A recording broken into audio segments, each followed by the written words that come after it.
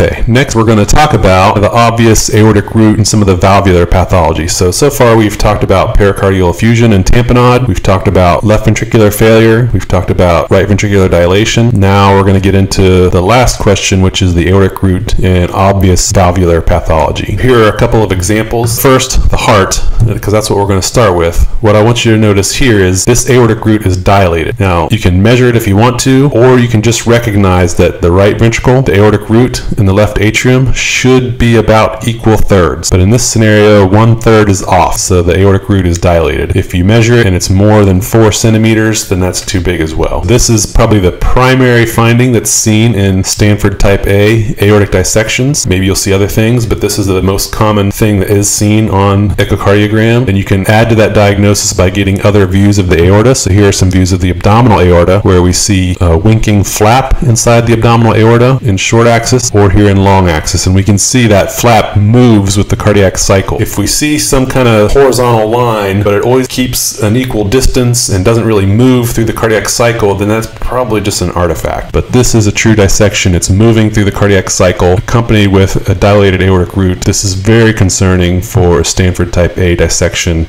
High mortality the longer you wait to make this diagnosis. So as mentioned, aortic root dilation is the most common thing we'll see on echo in aortic dissections. So that's one of the first things to train your eyeballs with, and if you want to measure it, it's more than 4. Sometimes we may see a flap, which we'll see over here. This is just in comparison to this normal over here. And if we get our eyeballs on that descending thoracic aorta, we'll see the flap in the descending thoracic aorta as well. So there's the flap. The aortic root is also dilated, and we can see the flap in the descending aorta as well. Again, in comparison to normal, very obvious dilated root with a flap. There's also a pleural effusion over here. It goes behind the descending thoracic aorta. And if you're not using echocardiography in these patients, this is a diagnosis you're going to miss. In some patients, if it extends into the carotid and they have the right symptoms, you can look if you see a flap in the carotid, and the carotid is pretty easily accessible, then that can lend credence to a diagnosis of aortic dissection as well. That's something to think about. We don't necessarily do this in all patients, but if you're concerned and you're having trouble, this might give you additional diagnostic evidence. And like we talked about before, look at the abdominal aorta and maybe you see a flap as well. So here's the abdominal aorta in cross section. We see this flap that moves and changes positions with the cardiac cycle. Same thing here in long axis. I want to talk a little bit about this. There is a fair amount of literature on point of care users and aortic dissection, and the quick summary of it is we can get views of the proximal aorta at the bedside.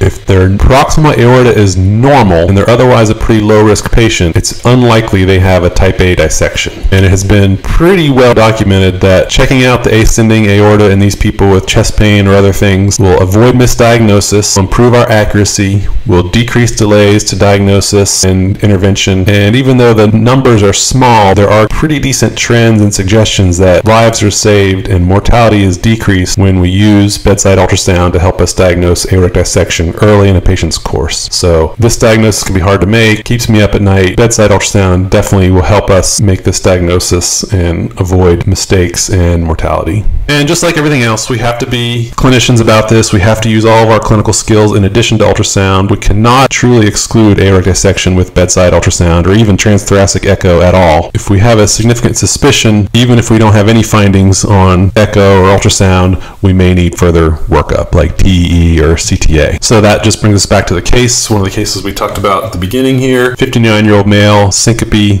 the real case by the way, heartburn just prior to syncope, no symptoms once they show up in the emergency department. Echo showed dilated aortic root. Additional findings in the abdomen showed signs of dissection, so this diagnosis was made in minute and luckily not missed. Couple quick things about some just real obvious valvular pathology. Some of this is things you're going to see and might throw you off if you just haven't seen it before, so I want to talk about them a little bit. A lot of our patients, especially our older patients or with other vascular disease, are going to have some calcium on their aortic valves. So we can see here, normally the aortic valve is nice and thin, wispy. You should barely see the leaflets because they're nice and thin. If you see them and they're thick and bright and they're calcified, you can often even make a preliminary diagnosis of some aortic stenosis if you see that it's not opening opening well. You're not going to have true quantification of the severity, but you can at least say there's some degree of stenosis if it's thickened and not opening well. We can see that here as well. We see some calcium on the aortic valve, and if a patient has syncope or something else, this might raise your concern and expedite your need for a consultative echocardiogram to further quantify the severity of that stenosis.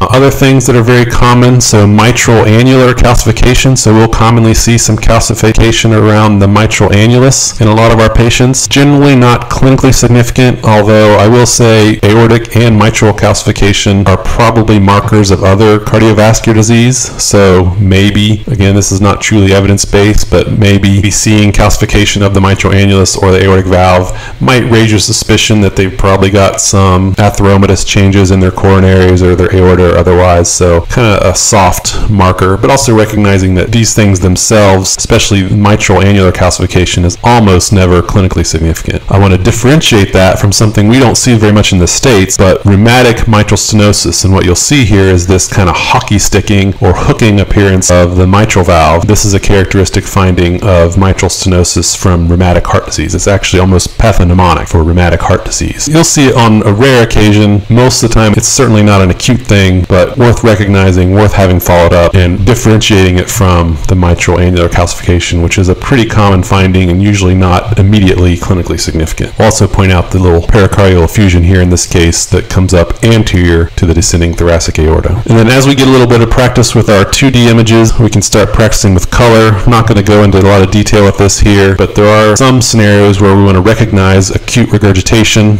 This is just an example of mitral regurgitation during systole. We see a big jet going back in the left atrium during systole. Most of the time, these aren't new, acute, immediate things, but there are a few scenarios where acute regurgitation from papillary rupture or endocarditis might be important, so there may be scenarios where these will come up. Generally, though, it's important to get practice with your 2D images and recognizing the findings before you start getting more practice with color analysis. But like with all the rest of this, we've got to be clinicians. At the bedside, we don't have the time, the inclination. Probably most of us don't need or want or have the skill set to specifically quantify valve pathology. All of that can be done in the echo lab, and then depending on the scenario will help guide us as far as the urgency of the need for consultative echo. There's a lot of information in there. Echocardiography can be complex, it can be a little challenging, but it can also be one of the highest yield as far as helping our patients, decreasing morbidity and mortality. So I definitely think it is worth our time and attention to get good at. So a little summary about the decision making. Cardiac arrest, this can help us. We want to do this quickly. We want to try not to delay chest compressions. So we need to be very efficient, and we can talk about this in another point. Getting our views quickly and finding a good view. But one, is the heart beating or not? Because we're not as good at palpating pulses as we'd like to think we are. Is there something reversible, like tamponade, that's causing this? Is there left ventricular failure? Now that's going to require a beating heart to help you diagnose, but that may help guide your decision making and your treatment if you get a pulse back. Is there right ventricular dilation? Again, you're going to need a heart that's beating somewhere intermittently to help you decide if they truly have a dilated right ventricle or not. But that can again help you drive your decision making as far as, is this an acute PE? Maybe is this a TPA candidate or not? Or do they have a dilated aortic root where dissection may be a cause? And if you get them back, that may help drive your decision making. So you can find, one, is there cardiac activity that you're not detecting by palpating pulses? The next thing is, are there reversible things like tamponade? If you have the patient who's not in cardiac arrest, but they're showing up with shock, hypotension, you can ask yourself a few questions that we're not as good at differentiating clinically as we'd like to think we are. So the first one is this obstructive shock? Because obstructive shock you're going to treat much differently than some of your other forms of shock. And then, is it left ventricular failure? Because if it's left ventricular failure, then you're going to be a little more judicious with the fluids that you give and a little more careful with that. The next thing is there a dilated aortic root? And usually if they've got a dilated aortic root accompanying with shock, then we have to think about dissection.